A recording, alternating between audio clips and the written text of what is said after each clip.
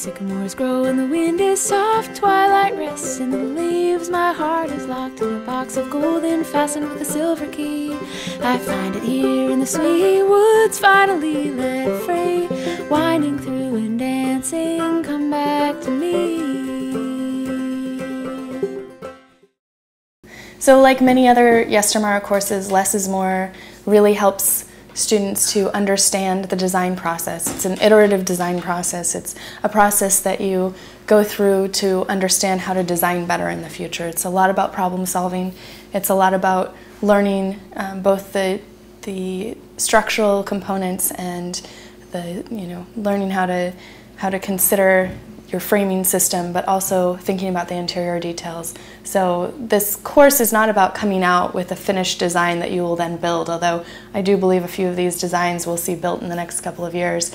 But it's more about learning how to design well, the system of designing a space that could be built. This design-build process isn't about having everything perfectly figured out, but about understanding how to problem solve in the creation of space. I think that people are choosing tiny homes for economic reasons, for sustainability reasons, for fitting their household better into their housing. And I think that's happening now because of a response to the economic recession, to the environmental troubles that we've seen. And a tiny home of one's own, whether it's mobile, whether it's an apartment, whether it's a cabin, is something that really appeals to us as a way to have a sense of doing something for ourselves that can help us to do well for others too. I'm interested in tiny house because I'm about to graduate college. I have building a house as one of my goals that I want to achieve in life. A tiny house is perfect for me because it's nice and compact. I really don't need too much space to put my things. I don't have many things in the first place. I love the mobility. I think they're really good looking and the footprint's a lot lower. So here's the side of the pit, I call it. This is a nice elevation drawing. It's got a split board kind of hanging up there. It's made for the backcountry. It's a 12 by 8.5 foot truck bed, and it gets towed by 6 or 8 cylinder truck. Hoping to bring it out west next year to go and move around in the backcountry a lot. Tiny houses kind of embody just freedom in so many different ways. It's financial freedom, it's mobility, it's creative freedom, and it kind of just combines all these different things in my life that I want to embody and make physical, make it real. I mean, personally, I pay attention to my impact on the earth. I pay attention to the products I buy, the food I eat, where it comes from, how much fuel I use, and I would totally love to integrate aspects of that into my tiny house.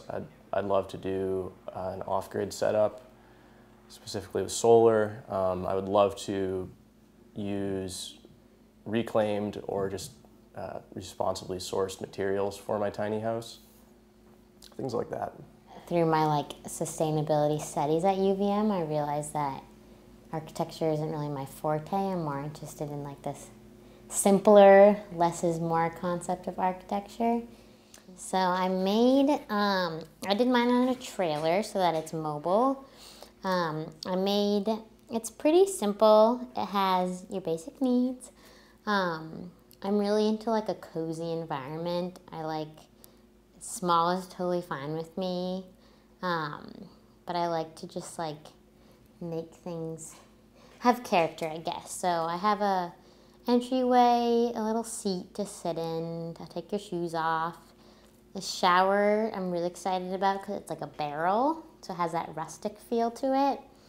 And it's probably should be mostly used as a shower, but I managed to measure it out that I can curl up into a little ball and squeeze into my little barrel when I want a little bath. And then I made a couch that I'm gonna have to build myself because it's I don't have any images, but it's a couch that serves also as a storage, so it's made out of wood, and then I just pull up the hatch and the cushions, and underneath is just like a full storage unit, because in tiny houses you need as much storage as you can get, and hidden storage is always the best way. Efficiency of space use has always been something that I've been interested in. I don't know anybody else who does stuff like this, which is why here.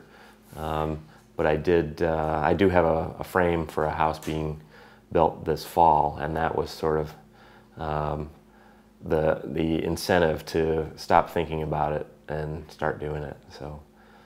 So the frame is actually a cruck frame. So it's a crooked tree that's cut up the middle and opened up, and it forms an arch, and that's the main structural element of the frame.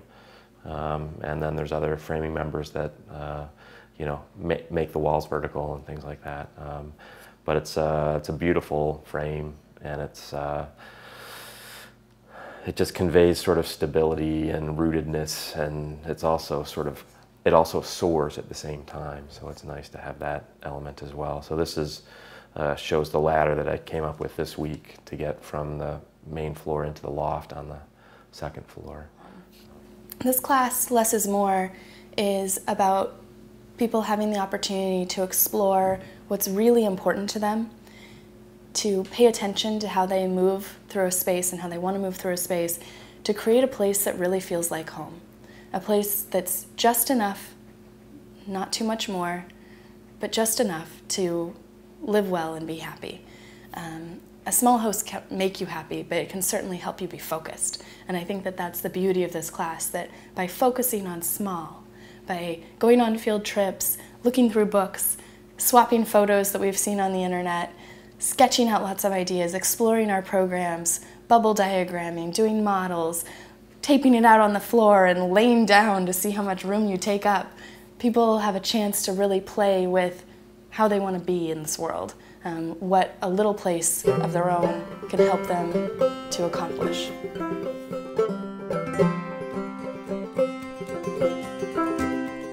Where the sycamores grow and the wind is soft, twilight rests in the leaves. My heart is locked in a box of gold and fastened with a silver key. I find it here in the sweet woods, finally let free, winding through an